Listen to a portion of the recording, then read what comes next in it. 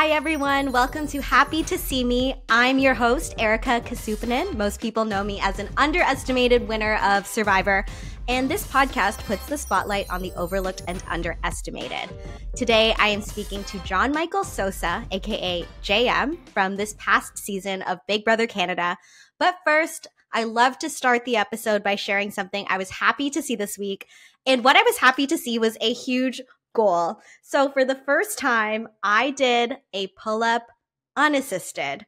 Now, this was a goal I have had for years. I've started working out, when I moved to Toronto, so maybe 10, 11, 12, I don't even remember how long, years ago. And when I started training with my personal trainer back in 2018, I was thinking one day I would love to be able to do a pull-up. So then that goal became more serious once I hit 2019, and we thought 2020 was going to be the year I would do a pull-up.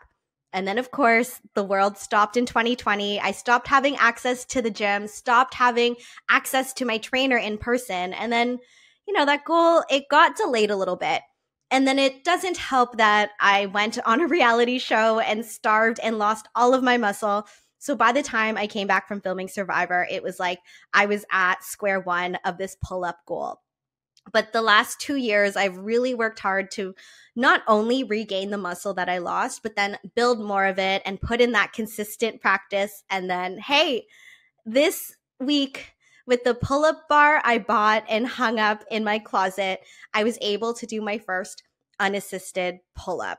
So it's just a good reminder to me and hopefully to other folks that you can set a goal, and sometimes things will happen out of your control and the timeline will not be what you had in mind, but it's all going to come together perfectly with the right persistence and the right consistency. So if you have a fitness goal, I hope you know that I am rooting for you, but that's what I'm happy to see this week, my unassisted pull-up. Now I'm going to try to do more pull-ups and, have some more upper body related goals. All right, let's get into this week's episode. I am speaking to John Michael from Big Brother Canada. He is a fellow Filipino-Canadian reality TV star. So we really bond in this episode. We talk about the Filipino representation, or the lack thereof, we saw on TV growing up.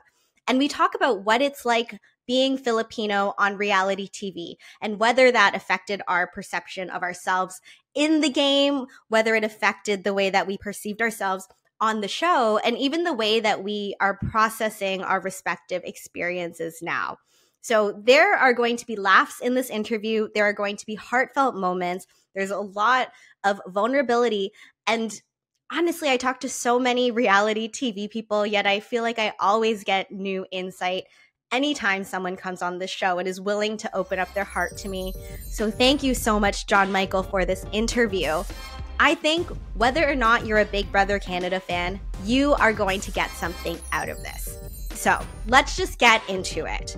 Without further ado, this is my interview with John Michael Sosa. I hope you enjoy it. I was actually an actor. Actually, weirdly enough, I can actually say that I'm an international actor. What did you act in? Which country? In the Philippines. So they a UK company hired me. National Geographic flew me down to the Philippines, and I literally played this kid who gets kidnapped by I'm not even making this up, a kid that gets kidnapped by terrorists, and I escape. Oh my God. And I'm on Disney Plus. Shut up. What's it called? Wait, what is it called? I'm not even kidding. Tell us all. What is it called? It's funny. So it's called Locked Up Abroad, Season 10, Episode 11, which is funny because I was a finalist for Season 10 of Big Brother Canada, and I made it on for Season 11. Yeah. Okay, so 10, 11 is meant to be. Yeah. Actually, so I don't know if you're an astrology girly, but I was born at 10, 11 a.m. Oh. And my grandma, her birthday was October 11th. Okay. So I'm like, oh, the 10, 11s are following. I do make connections with numbers. I believe in those things. It's hard to believe that people don't believe. I mean, to each their own. But I'm like, yeah, I'm a true Aries though. Like, oh, okay. Aries through and through. Wait, tell me more. I love a natal chart. Like, who knows if this will make it into the episode, but I love a natal chart. Yeah, I don't know exactly when I was born. Like, I was born like in the morning, like around 3 a.m., so demon hours. So I'm pretty sure. Everything is making sense now. Yep, perfect. Like, so I'm April 7, so I'm definitely an Aries. I think that there's a little bit of Leo and another Aries in there. Like, that's what. So a lot of fire. Yeah, so I've tried every single like what's it called, astro test that you can do, but they won't give you a specific answer if you don't give them the exact day, time, and like place. And I'm like, oh my gosh, like I know where I was born. Yeah. I just don't know the exact time, and I don't think my mom cares enough to look for my records. You were born in Manila, right? I was, yes. Okay, so on my birth certificate, I was also born in Manila. It says the exact time. So Canadian birth certificates, I believe, don't have the exact time, but in the Philippines, they have it. So we all have to do our duty to be astrology girlies if we know the exact birth time. Okay, I'm gonna make that my like new mission to find it, because I have like my citizenship. I don't have my birth certificate. Oh. And I think I asked my mom to look for it and she couldn't find it, so maybe you were never born. Immaculate conception? No, that's not a thing. No. I know, we're just like, that's not the same we thing. believe in the stars, we believe in the power of the moon, but immaculate conception, we're like, ooh, we need to think about this. We might have to draw the line there. Okay, speaking of your parents. Yes. Because your parents relate to reality TV. So we're going to talk about reality TV, being Filipino, I guess loving astrology. But when you were getting ready for Big Brother Canada, I had seen you were saying that you were a super fan and your parents were super fans. So were you always reality TV fans? Like, what drew this family to reality TV? Goodness. So we first started watching like Big Brother US season 5, I think. And we like watched it one day. We all like vibed with it, and we just kept watching every season. Like literally, like we like TiVo'd every single episode. We would even like go as to like skipping fam jams to watch like live evictions. Like, that's so bad, but like also it was just a place for us to just find so much common ground. Like, I don't know if people knew, but like I'm pretty gay and like, you know, super in the closet when I was younger. Yeah. And so it was like, you know, when you're growing up queer in general, you're always like hiding that part of you because you're scared of whatever, right? Whatever it is you're scared of. I'm not here to invalidate anyone's feelings. But I was hiding a part of me, and it made it really difficult for like me to connect with my parents, even my siblings in some ways, you know? So watching reality TV, we could just like enjoy something and like talk about it in depth too. Like we weren't sitting there and being like, oh my gosh, we like love everybody because we love Janelle because she's one. No, like we were like, no, Janelle did this and like our favorite like, you know, costumes, our favorite moves, the backstabbing, like we talked about it like through and through. And like we would even like get to the point where after the episode we'll be eating dinner and we talk about like our own strategies. Like what would you have done during this like competition? So it was just part of our lives growing up, you know, my sisters and my parents. When you got on Big Brother, were they super pumped? Were they like, we have the game plan for you? What was it like leading up to actually filming the show? So leading up into filming of the show, I couldn't tell them. So obviously, like we have like NDAs that we signed, but they were getting like some sort of ideas because I started showing up and I started like, I don't live at home anymore. And I started just showing up like, oh, let's film stuff for my YouTube channel that doesn't exist anymore, you know? So, but when the cast got announced, my parents were so excited, like crying, because my sister. But you were in quarantine by this point, so they couldn't even celebrate. They couldn't even contact me. Yes, when the cast got announced, like my uncle tried calling me, my aunt, they're all like freaking out because they're like, oh my gosh, like he made it on Big Brother, and I'm like sitting in my like, you know, sequester hotel, just like getting into the zone, probably watching Survivor, actually, which is funny. You know, just sitting there, like, watching, just, like, getting to the zone and not even thinking about it. But, like, we didn't know. Like, we don't know the days of, right? Like, we weren't told, like, okay, the cast got announced this day. Like, you just don't know. But you can feel, like, the energy. When you're connected to people and, like, you know, you can feel the relationships and you can feel the air, like just that energy coming through. It's like, okay, I think people know now. It's like, you know, so I felt it in the hotel. I can't believe you couldn't tell them at all. Like, nope.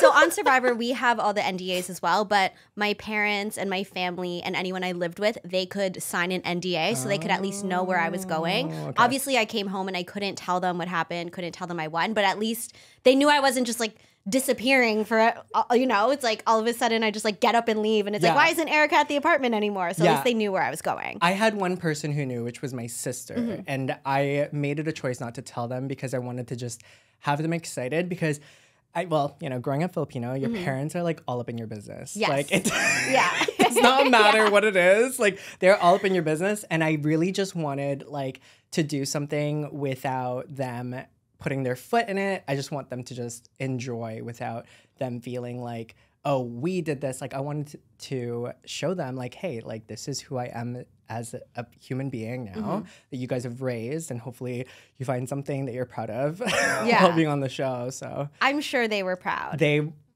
elated and super excited. Like the reaction videos that I got from like the first win, my mom like jumping like for joy. It was like so touching, but also like heartbreaking considering, you know, my demise. Yeah. But But nothing will take away that moment. Because I remember watching that challenge too. I think that I only watched like 2 episodes of your season, I'll be honest. I used to love Big Brother Canada. But then after having been on reality TV myself, I'm like, I can only watch so much of it because it hits too close to home. Yeah. But I remember that challenge. And I think it's where you guys are going down that spirally net. Yes. And then you and your partner figure out how to get out. I'm like, yes, my kababayan. Yeah. And for those who are not Filipino, kababayan is like your cousin or your countryman in the Philippines. Yeah. So I was like, yes, my kababayan figured it out. Yes. Yeah. I was like so focused. Like even when, you know, when you're filming these shows or these competitions, I mean, you know, like there's so much like waiting involved.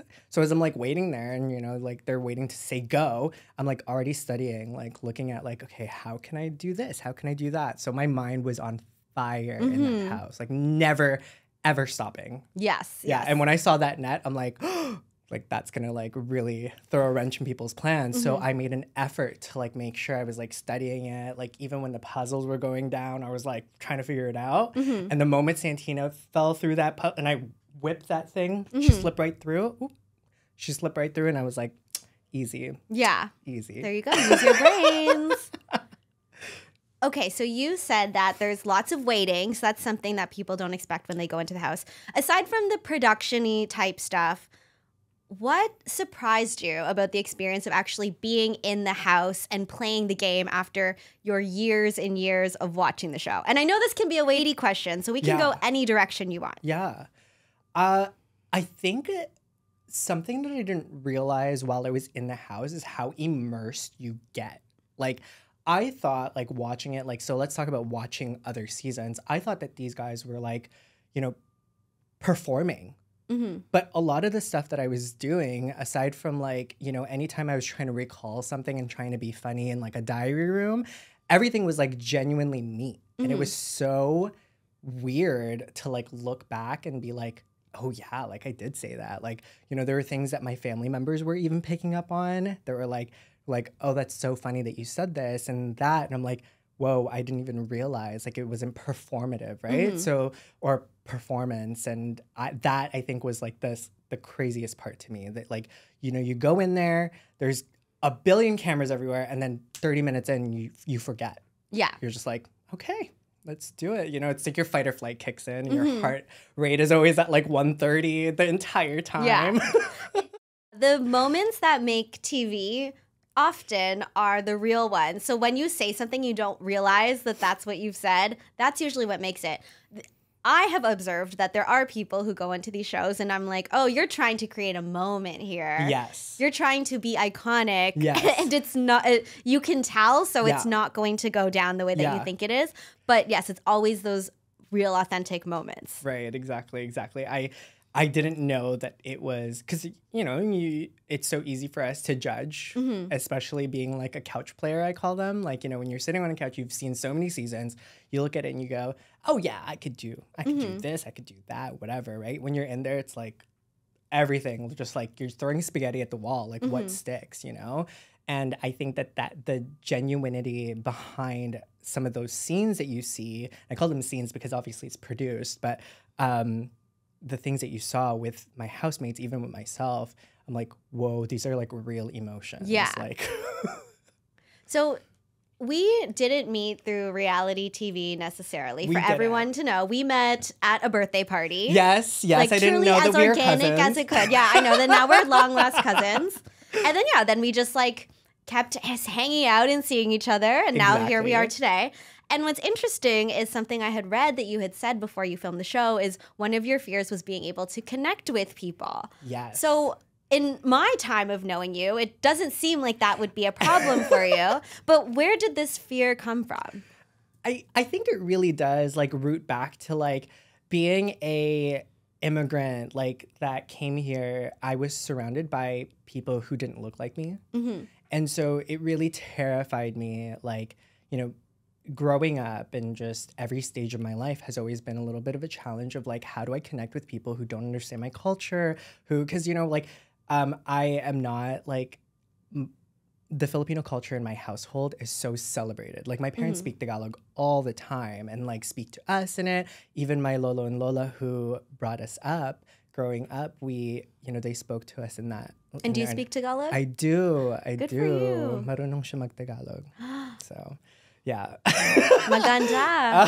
Wow. My Tagalog sounds like it's a North American Valley girl speaking Tagalog, but I understand. Yeah, it's okay. Tagalish is really fun. I find that like when have you ever like tried singing in Tagalog? No. Oh, when you sing in Tagalog, it feels so like warm and comforting. Like it feels so correct in so many different ways. It's so weird, but yes, I've been listening to like Christmas music in Tagalog right now, and like it's getting me in the Christmas spirit. So let's go. Yes. And Philippines loves Christmas. Loves it. Yeah. Like fireworks, firecrackers. It is like Mardi Gras on steroids over there. Yes. Yeah, and I still remember those moments because I lived there for the first like 5 years of my life. I know I'm 21 and I'm 29. But yes, going back to the question at hand, it was just, it was always like something internalized, like even like the media that we consumed, like how often did you see someone that looked like you? Never. Right, literally. I cannot even think of like one iconic like Disney show that we laugh at and recall on like TikTok and social media. None of those people look like me at all. And if they did, they played like a side character that was supposed to be funny, or like they're super jaded or like super like something. They just never existed. Yeah. And that like really played into this, like, how do I connect with people and how do I do this and do that? And, so going into the house, that was like my biggest fear. But lo and behold, it was actually one of the reasons why I left the house so soon, because I connected with people so well that they were like, oh, like this guy has a social game. Like he just won the first comp. Like we're looking at a possible triple threat. And then I put that puzzle together like a breeze, and everyone's like, oh, he's good with puzzles. Yeah. I'm like, okay, well. It's funny how, of course, yes, you're very talented, and obviously you did so well at that challenge, but it's just so funny how it's like you can show some skill, or I guess some extra, I don't know. I guess it's like, some extra skill in certain areas, and people would be so quick to say, okay, huge threat. Right. When I think if other people demonstrated the same ability, they perhaps would not have had the word threat immediately put on them. 100%. Like, before even being put up on the block, so a back door, for those that have never heard of the idea of a back door, is that you are removing someone, you're placing someone as a nominee without the opportunity of removing themselves off. So that's the idea of a backdoor, plan. And before that even happened, we saw people like Dan perform like exquisitely well in a endurance / physical comp, and he wasn't looked at as a threat. Like I was like, I'm like 5 foot, I'm like pushing 5'5", like 5'6". Like I'm not the tallest boy in that. I was not the tallest boy in that house.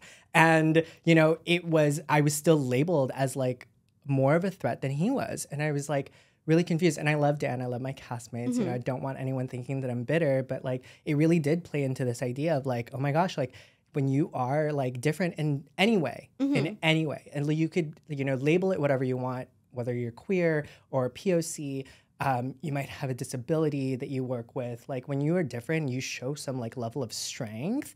People will always look at that as a threat. It's like, wait a second, like you're, you know, especially being queer and Asian, like there's this like stigma and stereotype that I need to fit. Like I need to be submissive and I need to be like, you know, you had a guest that talked about in Asian culture, we're supposed to be like, you know, the yes men, like anything that happens in the household, it's like we do it, and if we don't do it, there's like punishment, and we're supposed to act that way, you know. But I never grew up like that. I was so strong-headed and like stubborn, and like all the things that I'm not supposed to be.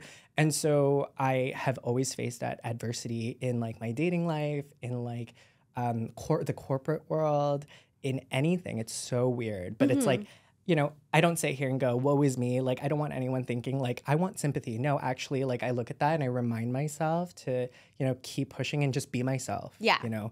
And that's why, like, you will never, ever, should I ever have an opportunity to be back in a game, I will never play, like, you know, I will never play down myself. Like, I think that the reason why so many people resonated with me was I was just, like, being genuine. Like, this is who I am. I know that there's a game to play, and I probably may have made it a little further if I pretended to be like, oh, I don't know what's going on and all these things. But at the end of the day, what I cherish the most about this experience is the connections that I made. You know, the DMs that flooded, like talking about like, thank you for representing blank. And I'm just like, whoa, I didn't even think that like that was what was going to happen. But it was like one of the joyous like surprises that came out of this whole experience for me. It's not just the win as in the title that is the win from the experience. And I know that if I was to say that previously, people would be like, that's really rich coming from you because you won the game. But I have now been a first boot too. Oh, yeah, so, first boot sister. First boot sisters. So I had the full experience. So I can say that you can win even though you are not the winner.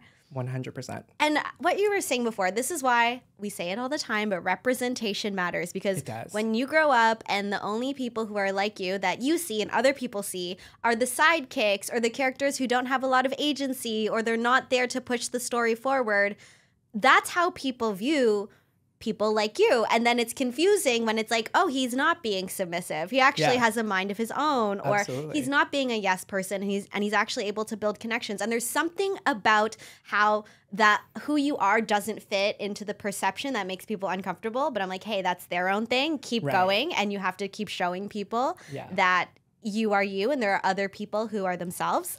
And that's how we have a better understanding of each other. So then knowing all of this, so knowing that in many ways, you feel like perhaps you're the underdog. You're a Filipino immigrant, 5'5" on a good day. 5'6" on a good day, 5'6" in the right shoes. In the right shoes, yes. And then also a queer man. I am. Were you very aware of all of this going into the house and the potential representation? Like how much of a role did that play?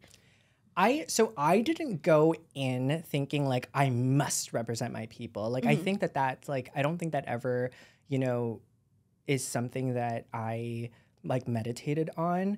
But like walking in, if you watch anything pre-game, I'm talking about like how I want to play a certain type of role to like try to get myself further, all these things. But something like transformative happens when those doors open and you walk in and you're like, oh my gosh. And I thought to myself, like, if I pretend to be someone I'm not and I get first boot, I'm going to regret that for the rest of my life. But if I'm myself and I still get evicted first, at least I can like sit on the fact that I was genuinely me. And if people found that threatening, then people found that threatening. And, you know, I'm so happy that I made that choice. But in moments where I could have exploded, where I could have called people out, where I could have like just been so malicious and so vicious and so like Twitter. I thought to myself, I'm like, my parents are watching this. I never really thought of like, oh, the Filipino community who's watching this, the queer community. I just thought like, if I was watching me right now and I just got backdoored and I saw myself react poorly, it wouldn't make me feel comfortable. Like it wouldn't make me happy. So in JM fashion, I just silently walked away. Like it just like didn't say anything to them. And I think that made people feel way worse than me like freaking out, you know? Like, because even in that house, when I walked into the bedroom and I actually had laundry. So like it felt so surreal to me, like this was happening, because you try not to manifest these things, right? Like, you know, when you have a feeling something's about to happen, but you don't talk about it, but it's in there. Because if I'm a true believer, I don't know about you, but like if you say it, you're putting power to it, whatever you're talking about, right? So even in moments where I thought I was getting backdoored, I didn't talk about it because I'm like, oh, I don't want like any. You don't speak it into reality. Exactly. Don't speak it into existence. But I had a feeling. And so I was still trying to put the groundwork. I was still trying to figure it out. But when it finally happened, I was like actually like confused. I was like, how is this even possible? Like I have given like my game to the HOH at that point. Like this is someone I wanted to work with. Like I was in a daze. And I remembered that I had laundry that I had taken out of the dryer before the nomination ceremony. And I was like, I'm going to go do my laundry. It's just like really like, I was like, and I do this now too, like where if ever I'm like in a spiral or feeling like I can't grasp anything, I'm like, what's something tangible I could do right now to ground me? And so I started doing laundry. And every time someone walked into the room to comfort me, they're like, oh my gosh, are you packing? And I'm like, no, I'm just here doing laundry, you know? So going into the house, I didn't meditate on like, I have to represent people, all this. Like, you know, I appreciate that people saw something in me that made them feel something and feel represented in some type of way. But when it came to the game and being in there, I was mindful of the things that I was saying, the way that I was acting, so that, you know, I think more so like my parents don't look at me and go, we didn't teach him that. Like we didn't raise him that way. You know, why is he acting that way? So I think it would have been good drama. Like I think it would have been good TV if I freaked out. I mean, like anyone who's seen like my Twitter fingers now, like they know like how spicy I can be and how out of pocket I could be. But at the end of the day, I think the right choices were made by past JM and whoever he was. Thank God. Like that's I thank him for just reacting the way that he did, because I think that it makes me proud to like look back and say, okay, I didn't really go nuts in that house. I'm sure your parents are proud. You made so many people proud. I think even the first thing I said to you when I met you was, oh my gosh, you wore a barong. Which, if people don't know, a barong is traditional Filipino formal wear. But you wore a barong when you got eliminated. I remember seeing that. I'm like, sick. That's so cool. It was like, it was actually my finale look. And I actually, I borrowed it from my dad because I told him that I was like going somewhere. And I'm like, can I borrow your barong? And his is like an authentic one made in the Philippines, like from 10 years ago. So there's just like history behind it. And I've always like to thought to myself, I'm like, if I'm ever like feeling like I'm leaving the house, I'm going to wear that. So, and I told that to my sister. I'm like, if I'm wearing this, you'll know I'm going home. And she's like, okay. Oh no. As I'm like saying bye to her going into sequester. Oh my gosh. Well, speaking of you going home, I know that you were more concerned with just being true to yourself. Unfortunately, with you going home early, you have become part of a really unfortunate pattern that we've seen in Big Brother Canada, where you are now the first boot in a row who has been a queer Asian person. Yes. So was that something that you were aware of immediately when you were going? In the house, like, I put two and two together. Like, it did feel that way. And I just really didn't want to be the boy that cried wolf. Like, I don't necessarily think it would have been fair to be like, guys, I'm like the third person going home. Like, I really don't think there's like, in some ways, I felt like that would have been like really dirty, just like leveraging my differences so I Yeah, can yeah. stay is like, oh, it makes me feel like gives me the ick a little bit. But yeah, it was a pattern. And I think that it needs to be broken. Like season 12, we need to do better. Yeah, We need to do better. yeah. And I think it's not about the type of person who's going home. Like I know that I feel like I didn't deserve to go home, and everyone's going to feel that way, right? Regardless of how far in the journey you are. I'm sure people who placed second believe that they should have won, right? But it's the principle, it's the precedent, it's the precedents that we are setting in reality TV, that it's okay to send home people of color, people who are queer first because of blank. Like, I think it would have been really different if I made major mistakes, like such as, running my mouth the entire time. But I think if you ask 10, like, actually, let's just talk about my house guests. If you ask all 15 of them, why did JM go home first? You're going to get 15 different answers, right? But the ultimate truth behind, like, going home first was that I was looked at as a threat. I was an easy target because of like just it's still, I've healed from the situation, but it's still like hard to like, is this really like what life is? It's like a little cosmic, world that we live in that house. It's like, is that really what we are coming down to? But I mean, at the end of the day, I'm going to choose to believe that the reason I went home was because they thought I was a threat and not because of anything else. But I definitely side eye the, patterns that come out of these reality TV shows now. Like, Canada, we got to do better. And I want to make it clear, no one is accusing anybody of anything. Exactly. I can say, like, with my whole heart, I don't believe there's a single person on those last 3 seasons who is like, I'm going to do this because I feel this type of way about this group. I do not believe that at all. Absolutely. I don't think that there's any conscious action, there's any negative intent here. I think that it's just unfortunate that this is the pattern, and it sucks.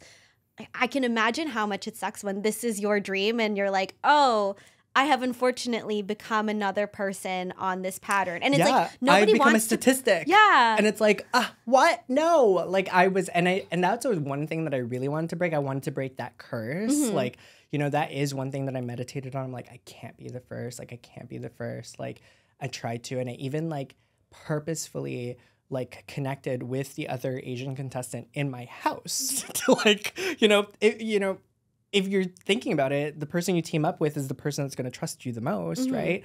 But unfortunately, the powers that be came in and, swayed those numbers. And by a vote of 11-0-0, John Michael, you were evicted from the Big Brother house. Do those words just sear they into literally your brain? Do they show up in your nightmares? They haunt me. Like, I have a Discord community and I have like a little soundbite of it. Yeah. Just so that I can like, it brings me back down to earth. Like Arissa saying, John Michael, I'm sorry, John Michael, but you've been evicted. I'm just like, yeah. So anytime you see me like popping off, just like play that part. And I'll be like, okay. Oh, then you calm right down? Yeah, literally. I'm like, you're like okay, the dog that goes back into its exactly. crate? Yeah. I'm like, okay.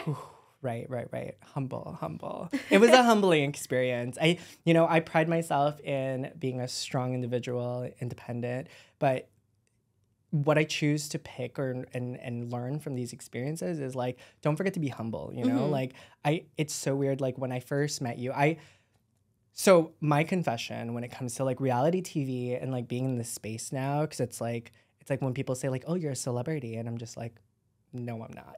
Like, that's weird. That's weird to say. Stop saying that. But being in the presence of like, an actual winner, and like when I first met you, I didn't know that you won. I didn't know that you had such a big following. Like, I didn't know all these things because you had just such a like warm and humbling aura about you. And I'm like, I'm going to be that. Like, that's like, because then I looked you up and I was like, wait a second. Or even like Fierce, when I first met Fierce, like, I have never seen Fierce out of drag, okay? So I know who Fierce was. I've already been following them. And when I first met Fierce, I was like,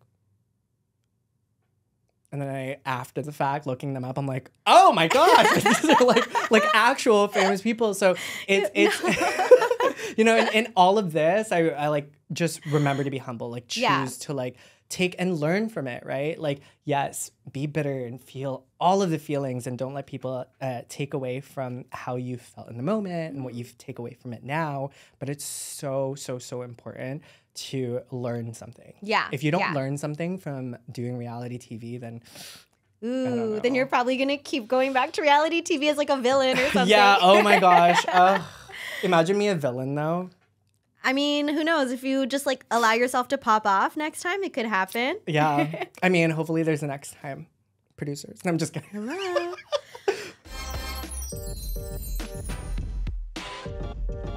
I think that people underestimate, unless honestly listeners to this podcast now understand, because I talk to so many reality TV people and everyone is healing in some way. Everyone, no matter if they've been the first boot or they've been the winner, there's been a level of people feeling jaded. There's been a level of bitterness. There's been a level of people being hurt. And everybody goes on this journey to try to heal. If you are grounded and you are healthy and you want to heal, because also some people, I think, just want to revel in it and keep spiraling, and that's their journey. What was it like for you to then heal and learn something after the show? Ooh, that is really good. Really, really good question. Like, how much time do we have during this session? Because my healing journey, like, first off, like, I am so oblivious to, like, being mistreated. Like, I didn't know. So when I walked out, like, my journey, okay, so the moment I walked out, I was taking everything with like grace. I was doing all of my PR and all of my post interviews and podcasts. And I was like, oh my gosh, I like love my friends and blah, blah, blah, you know, having a good time. And then I didn't watch the episodes until the week after I got eliminated, because my mom's birthday was that week. So she had all of our family and people who supported me in my journey there at her house. So I showed up and we had this brilliant idea to like watch the 6 episodes that I was on. And I'm like, okay, let's do it. I mean, it's the best time to do it, right? Like when you're surrounded with so much love and support, may as well, like I probably would not have survived if I watched it by myself. Yeah. So I did watch it. And suddenly all of this like feeling of like gratefulness and like serenity of like peace that I had like turned into bitterness. Like I saw the things that people were saying behind closed doors and I'm like, how? Like things like even like just the lying about like things that I would say. And I'm like, how is this even possible? Like I spent the 2 weeks that I was in there, I spent it like cooking them breakfast, making them crack up with jokes. Like I was like so confused. And like some of the things that were being said were so malicious and so wrong and so like grotesque. And I grew so bitter because, you know, everyone keeps blaming that the reason I went home is because I vocalized that I wanted to target the men in the house, which is, you know, whatever. You go in with a strategy. And men want to target women all the time. Exactly, right? And especially the queer community. So I made it an effort to vocalize, like, I didn't care who heard, but I'm glad I said that because the idea to backdoor me took place like days before I even said anything. Days. Like I can pinpoint literally based on what people were wearing. I'm like, this was like day 3. This is like day 3. Like I haven't even been unpacked yet. And you're already talking about like by episode 2, 7 people in my cast already labeled me as a target and they wanted me to go home. Day 2. I'm like, how could you not feel like it was like through prejudice? How could you not feel that they looked at you because you were different, that they felt these things, right?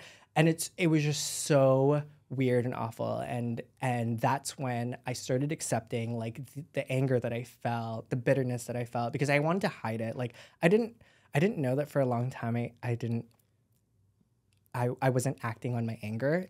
And not that I want people to be like, oh, aggressive. And like, I just mean like, you know, every one of your emotions are valid and every one of your emotions need to like feel them out. So when you're angry, be angry, like allow yourself to just, you know, be that. And I'm not saying to, you know, resolve into like physical altercations, none of that. I'm just saying, feel the way that you feel. And I was suppressing all of those things because, again, it's this idea that I have to be a good boy. I have to be this. I have to be that. And it's like, no, I am angry about this. So then as I accepted those feelings, that's when the journey of like recovery for me really began. It was like, oh, wow, okay, like, wow, it did feel like there was some validation in feeling like loneliness in that house and feeling like it wasn't just that I was being backdoored and all these things. And, it was up and down, side to side. Like one day I'd be like on top of the world. And then the next day I was like, oh man, like I'm so down on myself for some reason. And no one to this day has ever come up to me and said like, you were awful on TV, you were this. I'm always received by love. I'm always received by so much support. And it always starts off with, I loved you on TV. I wish you were there more. Screw those guys that went after you. And that's it. Yeah. But for some reason, I still felt like people were coming down on me. And it was like, where is this all coming from? So thankfully, I did do therapy. I went through the therapy. I went through the mental health journey, which I always like. I'm like an advocate for like mental health now. Yes. Like, oh my goodness, like therapy, go do it. Like, yeah. if you don't think you need it, you probably need it. You severely need it. And I relate to so many of the things you said, especially I've never heard anyone articulate it this way before when you said you were oblivious and used to being mistreated. And I'm like, oh, this connects back this is not just a reality TV thing. This connects back to so many things. And how you were saying you're used to being a good boy, how you're saying you're used to not feeling your anger. And I think that that's another part of the Asian and North American experience that people, and I think even, frankly, Asians in North America don't realize that's happening, where it's like, oh, we feel like we need to uphold like these values that come from our home countries, but then that can sometimes put us in compromised positions here. And I filmed my show 2 years ago. It'll almost be 2 years since the finale of my show airing. I also have gone on the mental health journey. People know I've like written about it and talked about it, have been in therapy for years. And a few weeks ago, I was speaking to somebody who is like an elder Filipino. They're not like elder. They're just like a few years older than me. And they were on a reality show. And we were just, catching up because we're kababayan. So we automatically have the built-in bond. The beauty about Filipino culture is like you could be whoever. I notice you tell me you're Filipino. Oh, we're just like, that's it. That's it. Like, we trust each other. Literally. So she said something to me that it really, I don't know, it just was something that I never thought to allow to even happen in my mind, where she said, I know you've never said this, at least in press or anything, you've never said this because I know you are a good person, but I'm going to like validate this for you, and I'm going to say this for you. When I watched the show, I saw how mean people were being to you. And I want you to know that like I saw it. Yeah. And I was like, okay. And then I was like, time to go to therapy again. Yeah, I was like, holy shit, I forgot. It takes someone else to like, I just like, so like, I think you and I are the same in this way where like we just choose to just look at things so optimistically, but like it can be actually like, there's like this term like where it's like optimistically like toxic, and we have like our levels of toxicity, especially me. I'm an Aries, but that is like that optimism can sometimes really cloud like the things that you were seeing, because even in the house, like when I reflect on it now, and like when I was vocalizing my concerns about being backdoored, I was being told to like shut up and like, believe in what people are saying. And I'm like, don't tell me how to feel. Like, don't tell me how to this. But like, again, it was this idea like, oh, I have to be submissive. I have to like I have to be a good boy. I can't be, I'm being too vocal now. I'm being too right. And I shouldn't be. So I have to listen to these people. So I like silenced my voice a little bit. And like now that I look back at it, I'm like, wow, that was messed up. Like to be told to like, and it's like, who are you to tell someone how to feel or how to respond to something when your fight or flight is kicking in? Yeah. Like I realize now it's like, it was so invalidating to who I was in that house. And it was like, whoa. but I'm so blind to it, right? Yeah. Like I still, like in that moment, I never saw it. But now looking back and I'm like, whoa, because when I first walked out and I was like, again, in this like La La Land state, right? I walked out, I was in La La Land state. I had so many of my friends pre-Big Brother and family FaceTiming me, calling me, checking in on me and being like, are you okay? And I'm like, I'm like fine. Like I had a really good friend who came over and basically stayed with me for an entire week because he was like scared that I would like, you know, do something to myself. Like, and not that I was like vocalizing any like, you know, giving them any warnings of like self-harm, but he was just genuinely afraid because of what he saw on TV. Like what they saw was like me being bullied. What they saw was me being like cornered and being lonely and crying. And I'm like, whoa, like I did not know. Like I think it was equally as traumatizing for my close friends and family than it was for me too. I think it might have been a little bit more traumatizing for them too. Like you know, like after everything was settled, like my parents were even like, thank God you're out of that house, because it was like torture, like watching them talk about you this way. Like I think there's a difference. And you know, I continuously use this as an example. You know, there's a difference to me being like, oh, let's get rid of Erika, she's a threat, versus like, Erika is a cancer. Like we need to cut that out. Like I'm like, what? Yeah. Like that's not game anymore. Well, that's I'm a Cancer astrologically. But yes.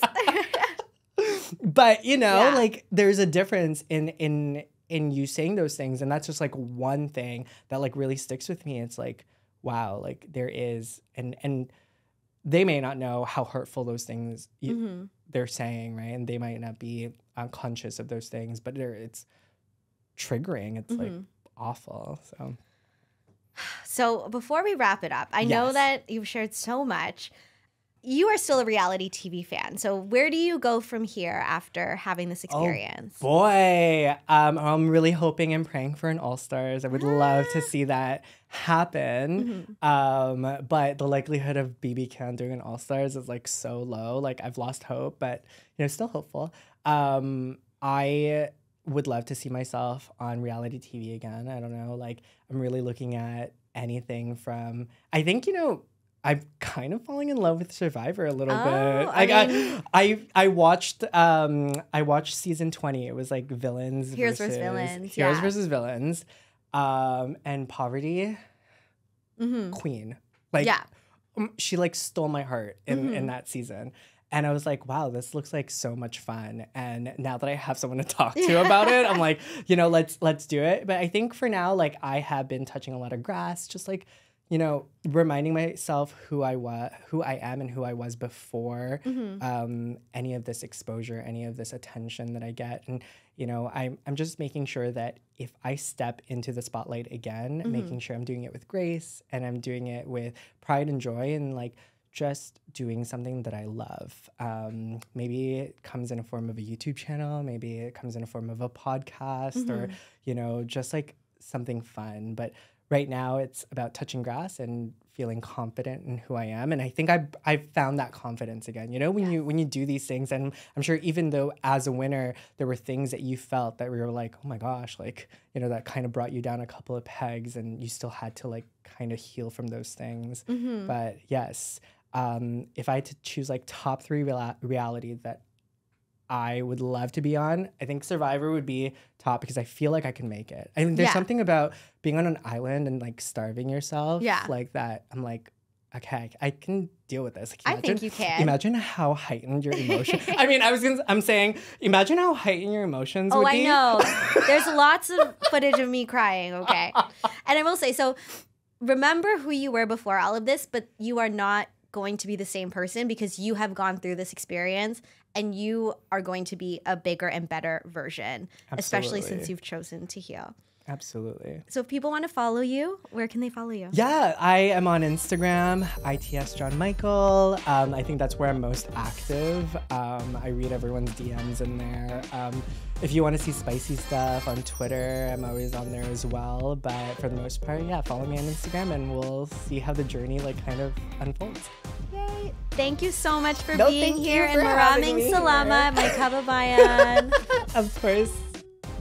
Well, let's just say I have a few new things to talk about with my therapist after that conversation, but all in a good way. I am so grateful to anybody who is willing to be vulnerable and open up on the show. So thank you, John Michael, for sharing so much about your journey with Big Brother Canada. And I hope for anybody listening that everything we talked about or anything we talked about could be validating to you as well. Something that I always find so nice and so validating is when listeners ask me questions. So this week, I'm going to be answering a question from a listener. And the question is, what is something I love that most people don't appreciate? Okay, I'm going to pick one thing that might be a bit more, emotional and heartfelt, and another thing that's just chill. So I thought a lot about this and what is something that I really appreciate.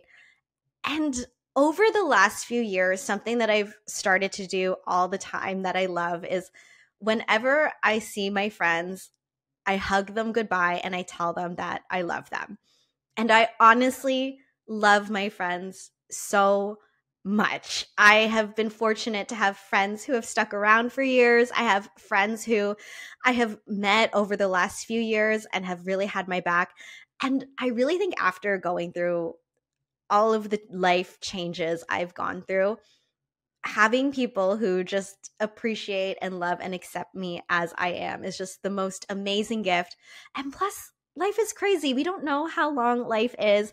We don't know what everybody else is going through, even my friends. And there's just something that's so nice about giving someone a hug and telling them truly and genuinely that you love them after you spend time with them. So I love giving my friends a hug and telling them that I love them. And if you are my friend and I am hugging you and telling you that I love you, I hope you know that I mean it, okay? I'm not just dropping I love yous for no reason. But I love telling my friends I love them and giving them a hug. Okay. And then the other thing that I appreciate that I don't know people appreciate that much is the crunchy parts of rice. So when you put rice in the rice cooker, maybe for a bit too long, and you get past the fluffy softness in the top in the middle, I love the bits that get a bit dark and crunchy along the edge of the rice cooker. I can mess with some crunchy rice till the end of time. And I actually used to have a roommate when I was in school. She would only eat the soft parts of rice, so it would be perfect when we'd make rice together because then I would be eating the outside and she would be eating the fluffy soft parts. So those are things that I love that maybe people don't appreciate, or who knows, let me know in the comments if this is something that you appreciate. Something that I always appreciate is when people ask me a question and when people tune in to the podcast and share the podcast. So thank you everybody who has supported the podcast so far. If you haven't already, please subscribe, rate, and review the podcast wherever you get your podcast. As always, we're on Instagram and on YouTube. It's at Happy to See Me Pod. And ask me a question. So DM me, write it in the comments, and hopefully I can get to your question in a future episode. Thank you so much for spending time with me this week, and I will be happy to see you next Monday.